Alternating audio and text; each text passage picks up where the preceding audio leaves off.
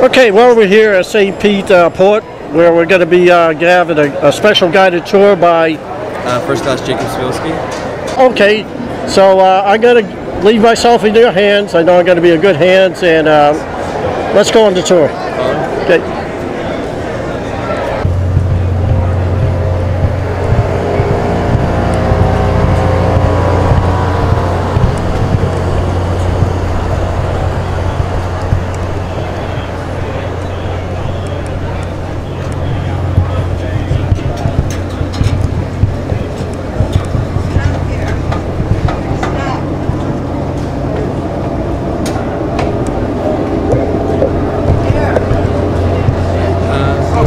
Waist of Eagle. On the waist, we typically muster up 3 times a day once we're underway. We do that in order to take accountability, make sure no one's falling overboard, no one's missing for any reason. This is our main mast. So there's 3 masts on a bark. 2 are square rigged and 1 is fore and aft. So our mizzen is the fore and aft rigged mast. I'm actually the foremast captain, which is up by the bow.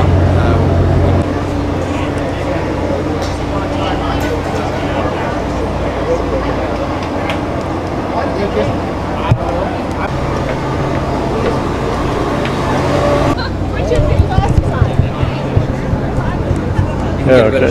So here you have the main mast, and behind that you have the mizzen. There's 5 yards. So the course, the lower, the upper, the topgallant, and the royal. Top 3 yard arms. They're movable. So if you can see, there's a chain connecting them up in the trees. And so when we set sail, we'll drop the sail and we'll actually pull the yard arm all the way up instead of pulling the sail down, which is kind of cool. That's done so that the center of gravity is a little lower on the ship. Makes it for an easier ride for us as well. Typically when we're underway, we try to sail the whole time. Occasionally, if there's no wind or we need to make up time for whatever reason, we'll only set the staysails and we'll motor. The reason we would set the staysails is and motor at the same time is to prevent too much rocking back and forth, and it makes for a slightly faster ride as well. You can sail closer to the wind that way as well. I'm the foremast captain, which is right here. There's 3 mast captains and 1 cadet in charge. So when we run these evolutions, we'll have a meeting on the bridge, discuss what we're going to do, whether it's a wear or attack. And then each mast has a cadet mast captain and a crew member who's either a 2nd class or 1st class bosun mate. And we'll coordinate with the chief and the bosun who stand out here on the boat deck.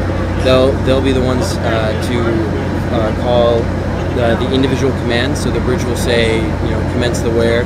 The bosun and the chief will tell each mast what to do in what order. And then they delegate the responsibility of getting each of the yards into the appropriate positions to the mast captains and the cadets who are helping the mast captains. So it takes there's a lot of extra steps that you wouldn't necessarily need on like a modern yacht or one of the larger sailboats out there. But the main purpose of this is we learn leadership and training and how to communicate with our peers and support our higher ups. So adding all those extra steps, it might seem a little tedious, but there's a purpose to it, and it really helps us kind of mesh together as classes and work together with our peers. Over up here we have the bowsprit. On that we have 4 staysails. There's 3 jibs and a staysail. It's actually one of the coolest things you can do when we're underway. Ask permission from the OD to go out there, and there's just netting underneath, and you can just sit there and kind of like watch how everything is passing for the bow. Sometimes we'll have like dolphins swimming alongside. We've had whales when we were up in Iceland 2 years ago, which was kind of really cool. This is my 3rd summer on board Eagle. I didn't go my swap summer simply because I had a concussion, but my 3rd class summer I sailed Eagle from London to Iceland, Reykjavik, to Halifax, and then to Boston. Last year I sailed from Halifax to Portsmouth to Boston, and then this year I'm sailing her from St. Pete to Bermuda, then to a French island off of Halifax named St. Pierre, to Halifax, and then to Boston. And then that's my final year as a cadet on board, so I'm going to make the most of it. Alright, so we can, do you want to go outside first and then go in, or? Outside, yeah.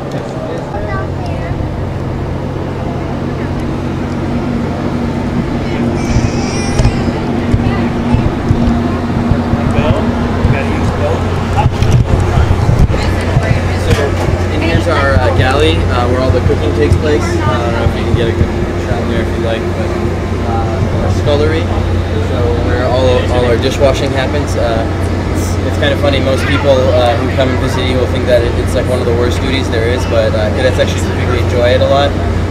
They'll typically blast music in there while they're cleaning and just have little dance parties. So it's one of the what you make of it on Eagle, as they say, and it's probably one of the more enjoyable things we can do. So I think you can tip it.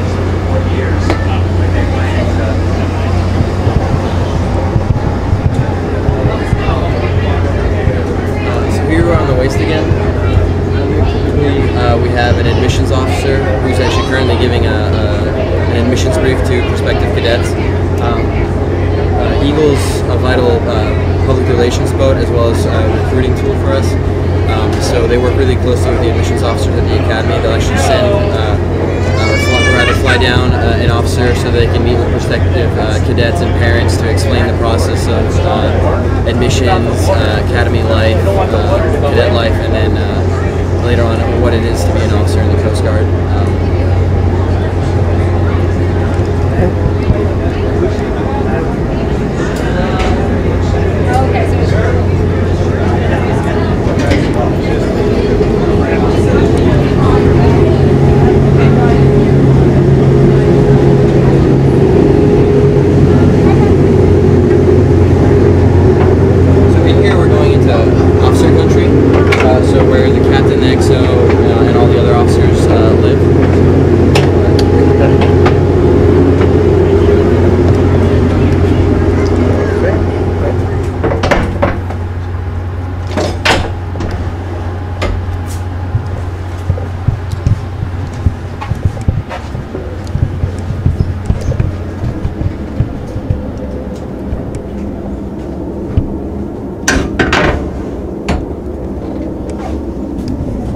So back here, a lot of history of Eagle is preserved in like the photographs and artifacts.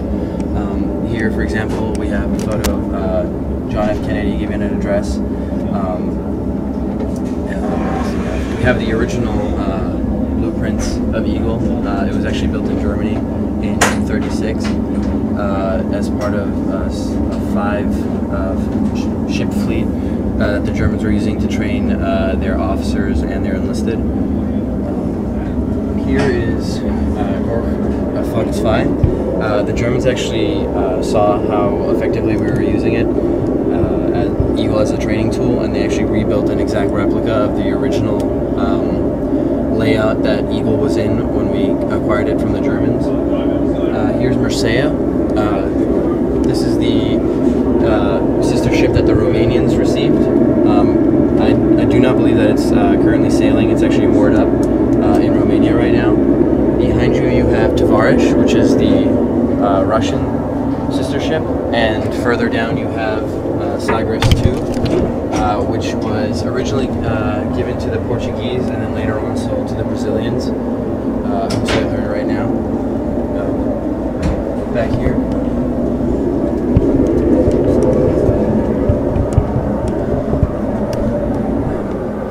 Each placard on this bulkhead right here represents one of the cruises that Eagle did every summer. They make a plaque and post it up. You can see all the way back to 46. There was an around the world cruise that happened in the 80s. We're told that the reason it happened is the Australian Prime Minister called our president, and Australia was having their bicentennial, and he requested that Eagle come down as part of the festivities. So it made a 18-month trip around the world, during which cadets actually spent some of their time at school was underway between the various port calls that they made. Here you can see the original construction plate. You have, it says ship number 508. Interesting tidbit. Eagle was actually built alongside the Bismarck, which was ship number 509. Below that, you can see when they rebuilt Eagle in Baltimore, we renamed it WIX 327. Here's the maiden voyage plaque. Interesting story about the maiden voyage. When they sailed with a half German, half American crew on their way from Bermuda up to the Northeast, they actually hit a hurricane, and they were actually really worried that she might not make it all the way through, and she actually did. She pulled into New York with ripped sails, and after that, the Coast Guard was convinced that she could handle a beating, so she could handle cadets.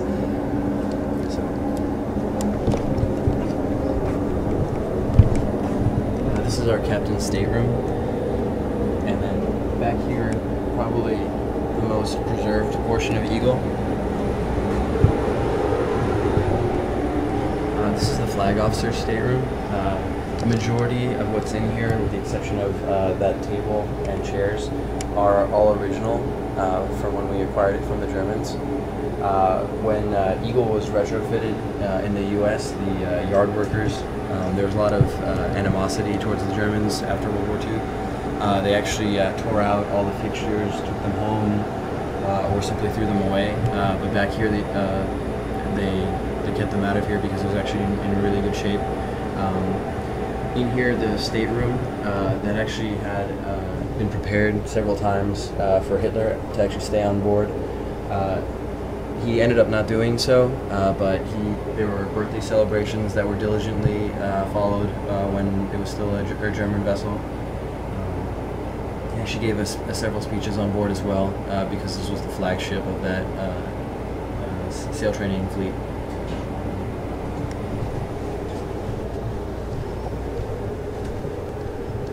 Back on that bulkhead, you can see a watercolor painting that was actually done by Eagle's, or Gorfok's original captain. It's kind of cool, something that he drew, or painted rather, while he was still in command. This painting on this bulkhead in here is actually of Eagle, the Coast Guard namesake that Eagle was named after. Coast Guard legend. The vessel actually went up against a larger English warship, and it ran aground, and they actually pulled the cannons onto shore and fired the cannonballs that the British were firing at us back at them because they ran out of munitions, and tried to keep her from the English, but unfortunately towards the end of that battle they didn't succeed.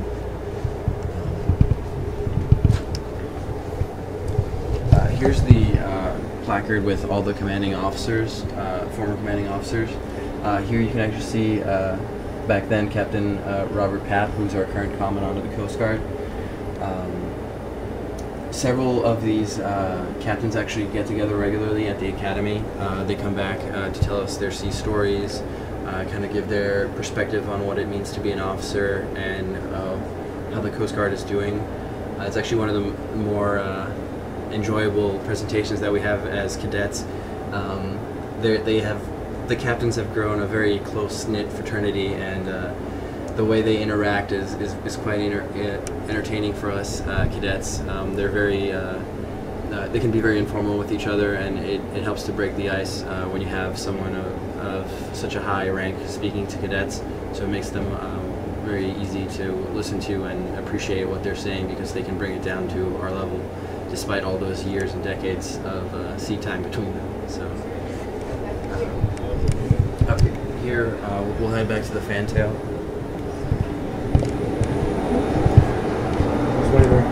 Yeah. Can't help it.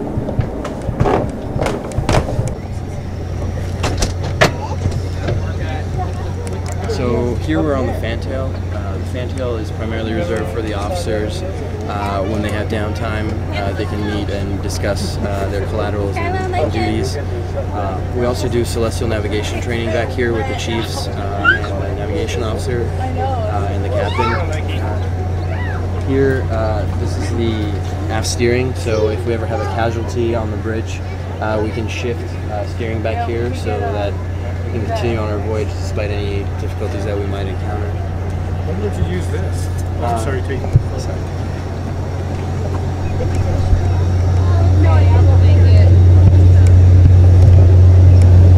Have fun. I'll catch up with you later. Alright, bye. So here is our bridge. Behind you, this white structure is called CIC, Command and Control. It's where we primarily do all our communicating with the outside world, plotting, and just general awareness of what the vessel is doing in relation to the outside world. We have our bridge, so you have our helm and your throttles, you have your GPS and magnetic compass. What else? We have our two small boats.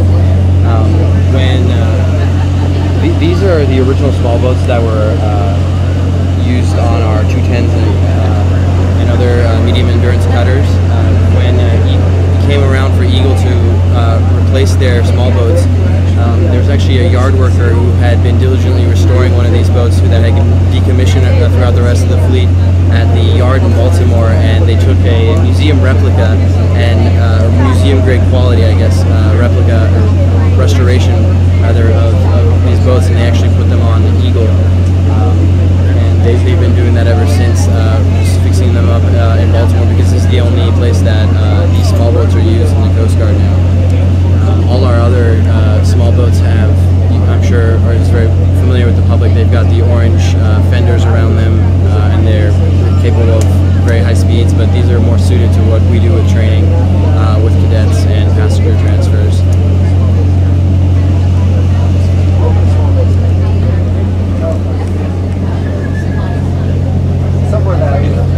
So here's our quarterdeck when we're in port. It's not called a bridge, it's a quarterdeck. But when we're underway, this is the charting table that we use. We keep our fixes and make sure that we're on course. Typically when we get underway, we'll actually turn GPS and all the electronics off and navigate by stars. It's part of the training curriculum that we have to teach cadets how it used to be, to gain a better appreciation of our surroundings, which you kind of can lose in our information and technology-driven environment nowadays. So it makes sure that we keep in touch with all that, and you have a deeper respect for the sea. So my name's First Class Jacob Sibilski. I'm the foremast captain on Eagle this summer. I'm in hotel company at the academy. I'm going to be a senior this year. I actually attended college prior to coming to the academy, so I'm one of the older cadets. I shoot on the academy's Olympic pistol team, Olympic style pistol. And this is actually my third year on Eagle, and unfortunately my last as a cadet, so kind of a sweet and sad thing at the same time for me. So I've grown very fond of this ship. Originally, I was kind of leery, wasn't sure how it was going to be, but it just completely stole my heart. And every time I come back, it's great to be with the crew. Eagle's primarily its main mission is to train cadets, so you get attention and your proficiencies in all the skills that they teach you, whether it's navigation, damage control, really kind of take leaps and bounds above what you can get in the rest of the fleet, simply because their primary missions is operations, whether it's drug interdiction, migrant interdiction, or rescue at sea. They have to fit our training into their schedule, whereas here their schedule is training. Well, okay, this was very informative tour. Sure the viewers are going to enjoy watching this, and we'd like to thank you, and we'd like to wish you the best of luck, and we thank you for your service. Thank you very much, sir. Thank you. This is Sully 912 News, South Pinellas 912.